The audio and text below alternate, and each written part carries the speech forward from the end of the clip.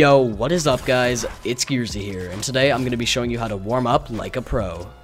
I'll be going over efficient ways to warm up in my updated combat training course, as well as show some other techniques I use to keep my muscle memory in shape. In the comments, feel free to share your warm-up routines or how often you practice, because it's interesting to see all of the ways people improve. Anyways, with all of that said, let's jump right into it. To start things off, I want to show you guys a few techniques I quickly practice before hopping into a real game. First, I make sure I can perform a side jump and a couple pyramid jumps without failing, because if I forget to warm them up, I tend to fail a lot, and during an intense situation, this happens.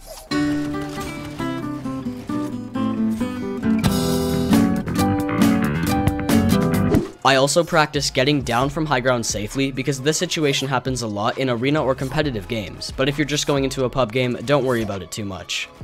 Anyways, one technique that I see almost every pro player practice is tunneling/turtling. It's very important to be able to tunnel flawlessly so you don't have to slow down when rotating in a tiny circle, and it's important to know how to turtle quickly in case you are low on HP. Now don't forget that warming up your aim is just as important as warming up your builds and edits, if not more important. But luckily, I added a brand new free build room to my combat training course so you can practice your builds, edits, and aim all in the same map. I also added 3 more spawn pads so you can enjoy the course with up to 3 friends. The code you are seeing on screen is the version of the course that features all 3 new weapons and the free build room. When warming up my aim, I always do at least one quick run of the course, but I spend most of my time in the shotgun flick room because I can improve my ADS aim and hipfire aim with both weapons in the same place. For example, here you can see Tfue using his assault rifle in the shotgun room because it makes the targets harder to hit since your reticle is smaller, meaning you can warm up your general hipfire aim by doing this. And don't get me wrong, using the shotgun is still highly effective, but you want to make sure you're warming up your ADS and hipfire aim, not just one or the other. Practice this for about 5 minutes and you should be ready for a real match. Here are some common building techniques that people use to warm up their muscle memory.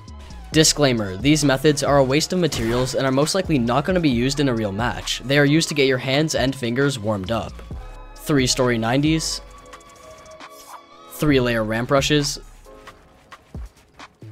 and the high ground push. Doing building methods like these is fine, but just remember that they aren't really practical to use in a real match. Now if you have a friend to warm up/practice with, there are some fun and effective ways you can warm up. First is XJ's game, where one person starts inside the turtle and is trying to eliminate the person who is outside the turtle, trying to pressure them. It's great for pro players and beginners because it helps you warm up and practice your close quarter combat. You can also just do a normal 1v1 with your friend, but make sure that you make it realistic by turning infinite materials off and playing it smart. That's why I like to start my 1v1s from a distance with a realistic amount of materials and ammo. This helps you practice for a real game, which I like a lot better. Last, but definitely not least, we have a very overlooked skill, which is editing while extremely close to a build. This happens a lot in competitive games where you are being pressured by the storm and have to quickly rotate by editing out of your box or the wall that's in front of you. The thing is, editing when touching a wall is extremely hard to do fast, so people tend to mess it up, especially when under pressure. To build a warm-up, place boost pads on either side and walls in between each pad to make this mini course. Feel free to make it as long as you want. Then, simply practice making a variety of edits to improve this underrated skill. Thank you guys so much for watching the video. If you enjoyed or found any useful ways to warm up, consider dropping a like and feel free to subscribe to the channel for more Fortnite content just like this. Also, another awesome way you can support me is by using code Geerzy in the item shop before making a purchase. Anyways, with all of that said, I hope you guys have an awesome day and I'll see you all in the next video. Peace.